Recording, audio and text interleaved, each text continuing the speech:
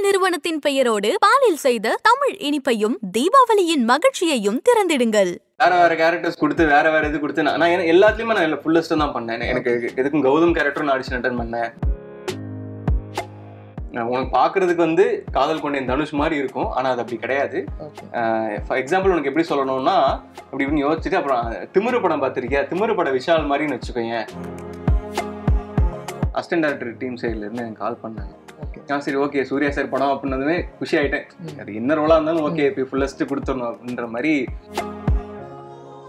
இது கிடைச்சிச்சா அவ்வளவுதான், விட்டுரு அடுத்த பாரு அப்படின்ற மாதிரி தான். என்னமோ போன்றது வந்து அதே மாதிரி ஏதாவது நெகட்டிவா நடந்துருச்சுனாலும் ஏதோ ஒண்ணு நமக்கு கிடைச்ச ஒண்ணு விஷயம் அது நம்ம கை மீறி போயிட்டாலுமே சரி என்னமோ போனா போயிட்டு போகுது பாத்துக்கலாம்.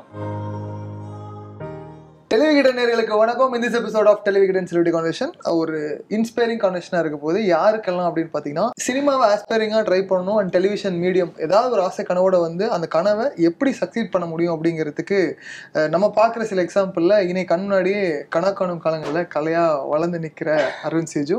வாழ்த்துக்கள் அரவிந்த். Thank you so much. அது அவ்வளோ ஈஸி இல்லையா நினைக்கிற இந்த ஜேர்னி. ஏன்னா ஆரம்பிச்சது என்னமோ காலேஜ் முடிச்சுட்டு பிபிஓ லைன், அங்கேருந்து திருப்பி மீடியாக்குள்ள assistant director, show producer, writer, content writer, show producer, இந்த மாதிரி எல்லா மல்டி டாஸ்கையும் உள்ள வரதுக்கான எல்லா ஆஸ்பைரிங் வேலையும் பார்த்தாச்சு. இதெல்லாம் விட நான் பெஸ்டா பாக்குறது ஸ்டேஜ் பிளே. நான் அரவிந்த்குள்ள இருக்கிற ஒரு ஆக்டரை வந்து பார்த்ததே வந்து அந்த நாடக சபா நினைக்கிறாங்க தான் பார்த்தேன். நவயுக கண்ணீர் அதுல ஒன் ஆஃப் த ஃபைனஸ்ட் ஆக்டரை பார்க்க முடிஞ்சது. அதுக்கு வாழ்த்துக்கலாம். அந்த ஜேர்னியை பத்தி பேசலாம். First I want to explore that thing. எப்படி இருந்தது ஒரு ஸ்டேஜ் பிளே? ஏன்னா ஒருத்த சினிமா கேமரா முன்னாடி வந்து ஃபேமான்னு ஆசைப்பட்டிருப்போம். ஆனா முதல் விஷயமே அந்த நாடகத்துக்குள்ளதான் அரவிந்தர் ஒரு ஆக்டர் தெரிய ஆரம்பிச்சாரு. எனக்கு வந்து நாடகம்ன்றது வந்து எனக்கு புதுசா இல்லை. எனக்கு வந்து நான் ஆல்ரெடி ஸ்கூல்ல எல்லாம் நிறைய டிராமாஸ் பண்ணியிருக்கேன். லைக் அந்த ஏதாவது இண்டிபெண்டன்ஸ் டேக்கெல்லாம் அந்த டிராமா பண்ணுவோம், இல்ல வேற ஏதாவது பொங்கல்லாம் ஏதாவது ஃபெஸ்டிவல் ஏதாவது கிருஷ்ண ஜெயந்தி இந்த மாதிரி ஏதாவது வரும்போதெல்லாம் அப்பெல்லாம் ஒரு டிராமா பண்ணுவோம். இப்போ ஸ்கூல்ல இருந்தே இதெல்லாம் பண்ணியிருக்கேன். ஓகே. ஸோ அப்போ வந்து ரொம்ப அன்மெச்சூர்டா எப்படி பண்ணணும்னு தெரியாம பேசிக்கா சும்மா டைலாக்ஸே மறந்தா கூட அந்த மறந்த டைலாக சமாளிச்சு சொதப்பி அந்த மாதிரி ஒன்று பண்ணியிருப்போம். பட் இப்போ இங்க நான் வந்து இந்த நவயுக கண்ணீர் மேடை நாடகம்ல பண்ணும் பொழுது நிறைய ட்ரெயின் பண்ணப்பட்டேன். ஆக்சுவலா நிறைய சொல்லி கொடுத்தாங்க. எப்படி நிக்கணும், எப்படி பொசிஷன் பண்ணிக்கணும், எப்படி நீயே தனியா காமிச்சுக்கணும்ன்ற மாதிரி நிறைய சொல்லி கொடுத்துருக்காங்க. ஸோ அதுல சொல்லி கொடுத்த சில பேர்ல வந்து ஒன்னு Vidhya அதோட டைரக்டர், இன்னைக்கு நயன்தாரா வச்சு ஆமா ஓகே. ஸோ கொடைக்கானல் இருக்காரு. ஸோ அவரு தான் வந்து எனக்கு அந்த படத்துலயும் அரவிந்த பார்க்கலாம். இப்போதைக்கு எதுவும் இல்லைன்னு இப்போதைக்கு எனக்கே தெரியல, எதுவும் இல்லை. ஸோ இருந்தா நான் கண்டிப்பா சொல்றேன். ஸோ அவரு எனக்கு நிறைய ட்ரெயின் பண்ணாரு. அப்புறம் நம்ம மிர்ச்சி சபான நிறைய எனக்கு ட்ரெயின். ஏன்னா அவரு வந்து நிறைய ஸ்டேஜ் பிளே எல்லாம் அவர் நிறைய பண்ணிருக்காரு. அந்த ரிஹர்சல் வீடியோவை நான் பாத்துருக்கேன். உட்கார்ந்து எல்லாரும் சேர்ந்து காலையில எழுந்து கத்துறது சிரிக்கிறது அந்த வீடியோ அவர் எல்லாம் சபான ட்ரைனிங் தான். அவரு தான் நிறைய சொல்லி கொடுத்தாரு.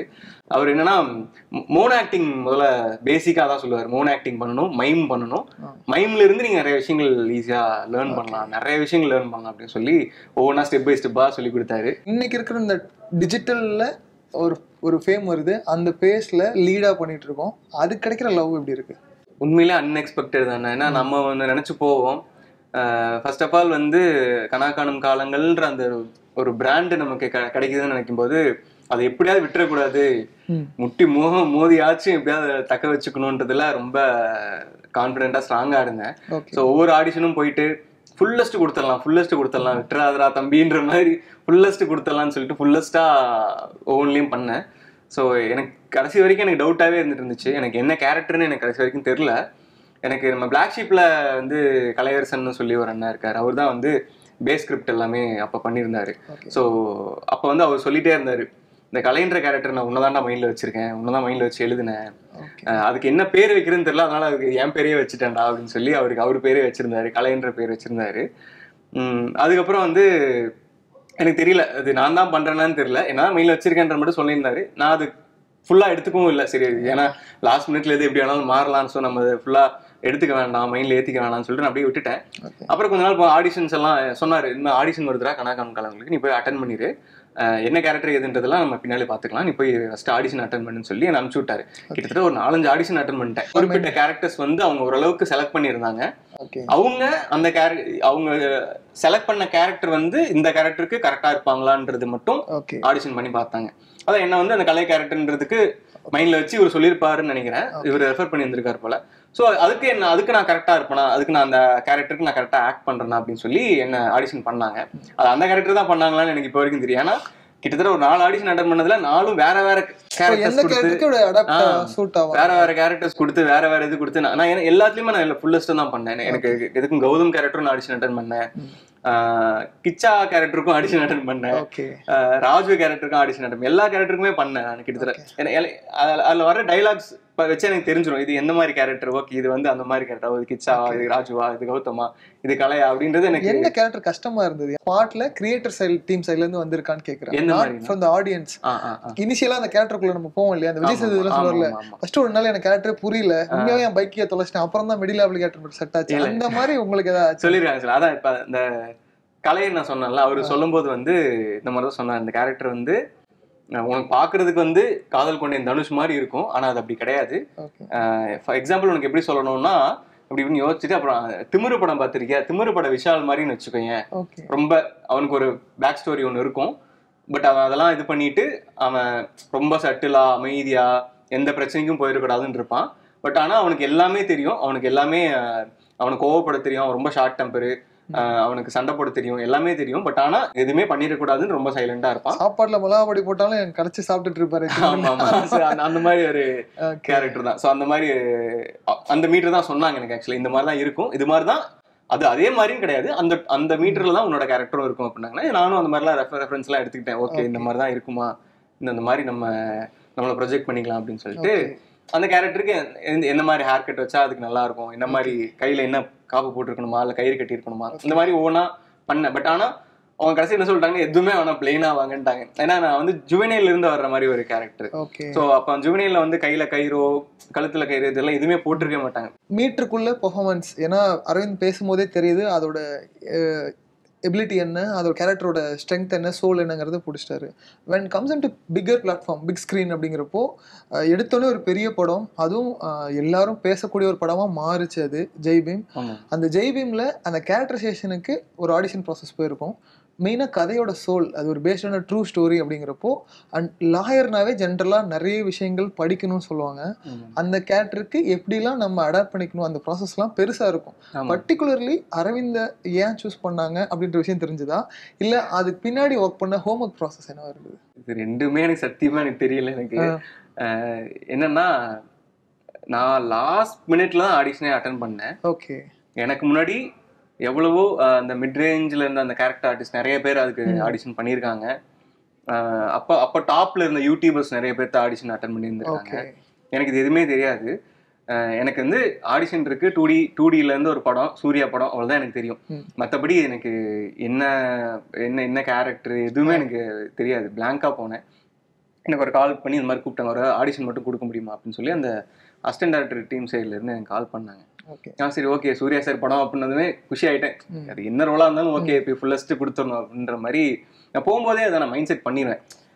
போனா பெஸ்ட்டை கொடுத்து நல்லா பண்ணிடணும், ஏதோ ஒன்று பண்ணிடணும் அப்படின்னு சொல்லி, ஏதோ ஒன்று இம்ப்ரெஸ் பண்ற மாதிரி ஏதோ ஒன்று பண்ணி நம்மளை பார்த்தா மறக்கவே கூடாது, நீ உன்னை மறந்துடவே கூடாதுன்ற மாதிரி ஒன்று பெர்ஃபார்ம் பண்ணிடணும்னு ஒன்று பண்ணேன். நான் ஆடிஷன் அட்டன் பண்ணும்போது ஒரு 6-7 மணி இருக்கும். வீட்டுக்கு போயிட்டு 10 மணி, ஒரு 8, 9, 10 மணி வரைக்கும் வெயிட் பண்ணேன். கால் வரல. சரி ஓகே பேசாமல் படுத்து தூங்கிடலாம்னு சொல்லிட்டு படுத்து தூங்கிட்டேன். நைட்டு ஒரு 11 மணிக்கு இருக்கும், 11-14 இருக்கும். ஒரு கால் வந்துச்சு. கால் வந்து இந்த மாதிரி உங்களை 2Dலேருந்து பேசுகிறோம், 2D ப்ரொடக்ஷன்லேருந்து பேசுகிறோம், உங்களை வந்து செலக்ட் பண்ணியிருக்காங்க ஷூட்டிங்கு. சந்தோஷமாயிடுச்சு. ஓகே, கனவு மாதிரி இருந்துச்சு எனக்கு. இது முன்னத்த நாள் சாயங்காலம் வரைக்கும் எனக்கு தெரியாது, நான் இந்த ஒரு படத்துல இவ்வளோ பெரிய படத்துல அது இவ்வளோ பெரிய ஸ்டார் பக்கத்துல நின்றுட்டு இருப்பேன்னு எனக்கு தெரியாது. எல்லாமே ஒரு மிராக்கிளா தான் அமைஞ்சது எனக்கு. கட் பண்ணா சென்னை வந்த லைஃப் எவ்வளோ கஷ்டமா இருந்துச்சு? ரொம்ப கஷ்டமா இருந்துச்சு. கையில ஒரு மீடியம் சேவிங்ஸ் இருந்துச்சு. ஓகே, அது போக வீட்டுல அப்பா அம்மா கொடுத்த காசு கொஞ்சம் இருந்துச்சு. ஓகே, அந்த காசு நாங்க சென்னைக்கு வந்து அந்த வீட்டுக்கு அட்வான்ஸ் கொடுத்ததுக்கே சரியா போச்சு. மீதி என் கையில சேவிங்ஸ் இருந்துச்சு. நான் நினைச்சேன் அடுத்த மாசம் வேலைக்கு போயிடும், வேலைக்கு போனா அடுத்த மாசம் சம்பளம் வந்துடும், சம்பளம் வந்துச்சு அதை வச்சு ஓட்டிடலாம் அப்படி மைண்ட் செட் பண்ணிட்டு ஒரு மாதிரி கால்குலேட்டிவா வந்தேன் இங்க சென்னைக்கு.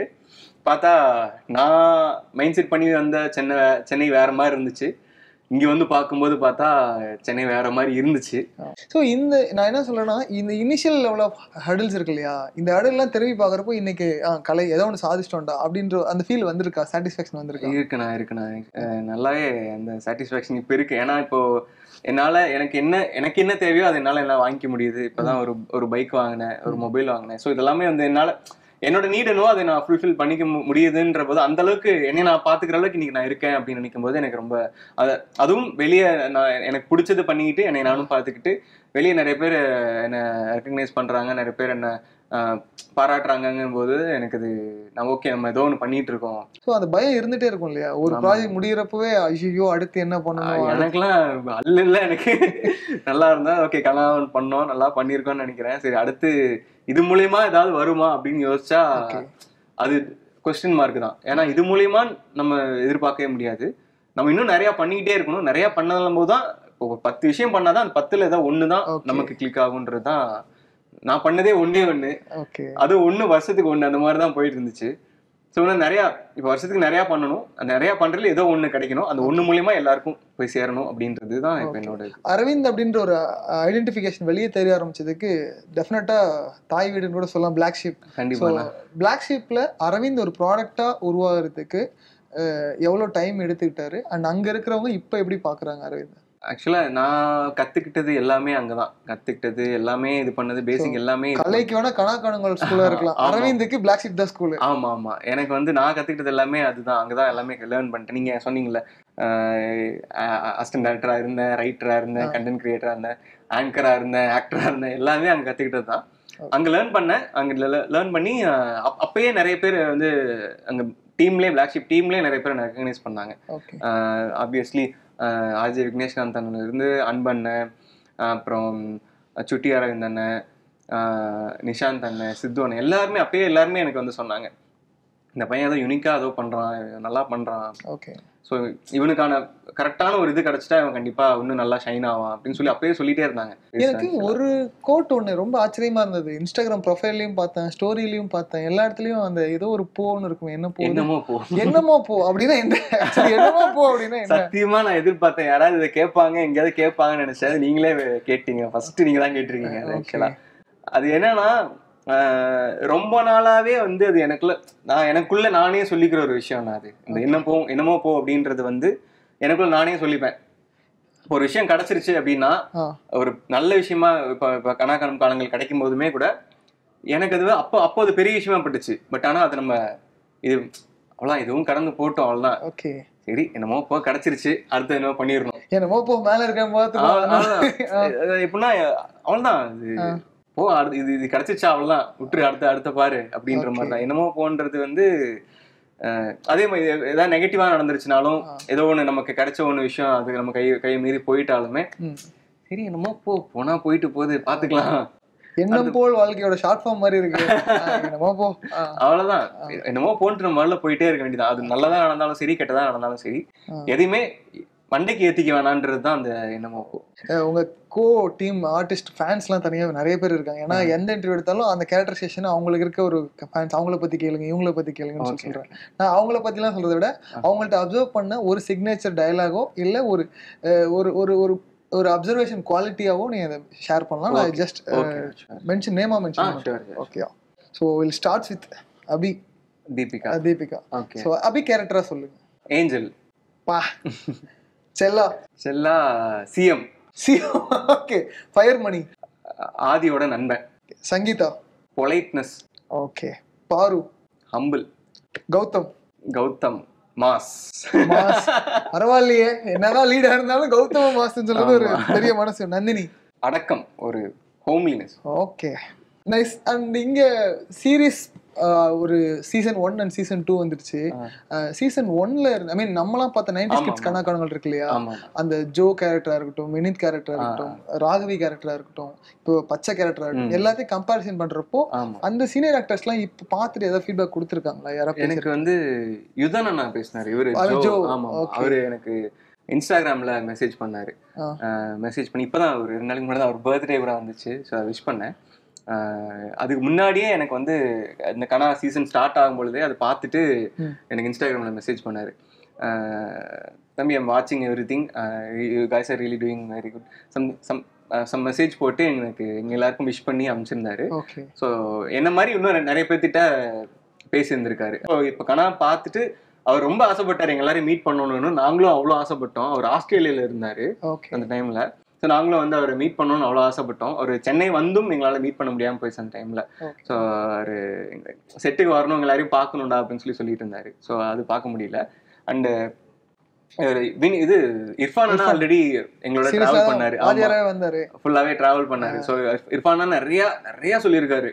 நிறைய நாங்கள்லாம் அப்படி இருந்தோம் அந்த காலத்துல அப்படின்னு சொல்லிட்டு நிறைய விஷயங்கள் அப்போ நிறைய சொன்னாரு. அவ்வளோ கம்பேரிசன்ஸ் எல்லாம் சொன்னார். நாங்கள் அப்படி இருந்தோம், பரவாயில்ல நீங்க இவ்வளோ பண்றீங்க, எங்களுக்கு எதுவுமே தெரியாம நாங்க உள்ளுக்குள்ள வந்தோம், பரவாயில்ல நீங்க இவ்வளவு நாலேஜோட வந்திருக்கீங்க, ரொம்ப பெரிய விஷயம்னு சொல்லிட்டு இர்ஃபான் வந்து எங்களுக்கு வந்து ஒரு என்ன சொல்றது ஒரு ஆக்டிங் குடோன் மாதிரி தான். அவர் நிறைய விஷயங்கள் சொல்லி கொடுப்பாரு எனக்கு. இந்த இடத்துல லைக் விஷயங்கள் மீன்ஸ் ஆக்டிங் தாண்டி டிசிப்ளினா எப்படி இருக்கணும், செட்ல எப்படி அது மாதிரிலாம் நிறைய சொல்லி கொடுப்பாரு. ஸோ இர்ஃபான்னா அந்த விஷயத்துல இந்த இன்பிட்வீன் இந்த ஹார்ட் ஒர்க் பாயிண்ட் எல்லாருக்கும் தெரியும். இந்த ஆன் ஸ்கிரீன்ல வர ஃபேமா தான் நினைக்கிறாங்க. ஆனா அவங்க பேக் ஸ்டோரி இருக்கு இல்லையா, அந்த மாதிரி பிபிஓ நைட் ஷிஃப்ட் எல்லாம் வேற வேலைகள்லாம் பார்க்கக்கூடிய சூழல் வந்துதான். அது அந்த பொசிஷனுக்குலாம் போகலையா? கொஞ்ச நாள் விட்டுருந்தா போயிருக்கும். ஆக்சுவலா அம்மா உணவு வரைக்கும் போச்சு. அம்மா உணவு போய் சாப்பிட்டுதான் அது வரைக்கும் போச்சு. ஏன்னா ப்ராப்பரான ஃபுட்டு இல்ல, ப்ராப்பரான தூக்கம் இல்ல. அதுவும் பிபிஓக்குள்ள போனதுக்கு அப்புறம் சுத்தமா தூக்கம்ன்றதே கிடையாது. ஏன்னா நைட்டு நாங்க 9 மணிக்கு போனோம் அப்படின்னா அடுத்த நாள் காலைல 6 மணிக்கு தான் ஷிஃப்டே முடியும். 6 மணிக்கு முடியும்னா திருப்பி நாங்கள் வீட்டுக்கு வந்து ஒரு 2 hours தான் தூங்குவோம். ஒரு 7 to 8 வரைக்கும் தூங்கிட்டு 8 மணிக்கெல்லாம் எழுந்துச்சு குளிச்சு கிளம்பி நாங்கள் வெளியே ட்ரை பண்ண வந்துருவோம். கிரேட் அரவிந்த். ஏன்னா இனிஷியல் லெவலில் பார்த்த அரவிந்த் வந்து சினிமா மேலே ஒரு தீரா காதல் மட்டும் இருந்தது. இன்னைக்கு ஒரு அனுபவமாக மாறி இருக்கு. அதை பார்க்குறப்ப ஹாப்பி. உங்களோட ட்ரீம், அடுத்தடுத்த கனவுகள் எல்லாமே ஒரு பெரிய இடத்துல அது மெய்ப்படணும்னு சொல்லி விகடன் சார்பாக வாழ்த்து தெரிவிக்கிறோம். உங்கள் நிறுவனத்தின் பெயரோடு பாலில் செய்த தமிழ் இனிப்பையும் தீபாவளியின் மகிழ்ச்சியையும் திறந்திடுங்கள்.